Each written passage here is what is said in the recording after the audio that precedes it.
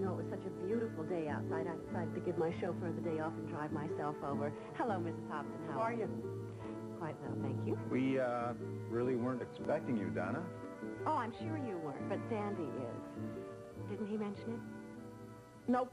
Well, we were supposed to discuss a fundraising drive. Oh, that's funny. He didn't mention it to me.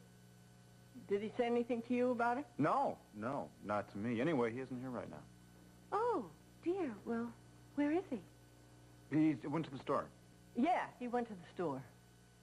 Well, I'll just have to talk to him later then. Is Rachel here? Nope. She's still in New York. I suppose there hasn't been any more news on Carl. Why do you ask? Well, naturally, I'm frightened that he'll return to Bay City.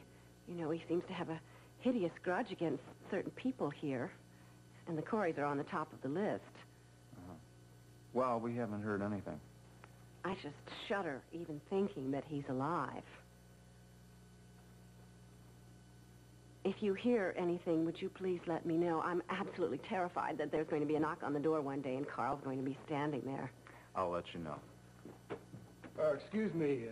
Oh, no. No, it's all right.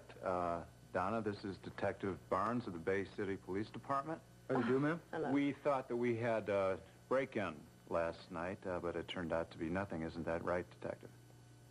Yes, that's right, Mr. Frame. It's just a false alarm. You've got an overly sensitive security system here. That reminds me, I haven't tested my security system in a few weeks. I think I'll just go home right now and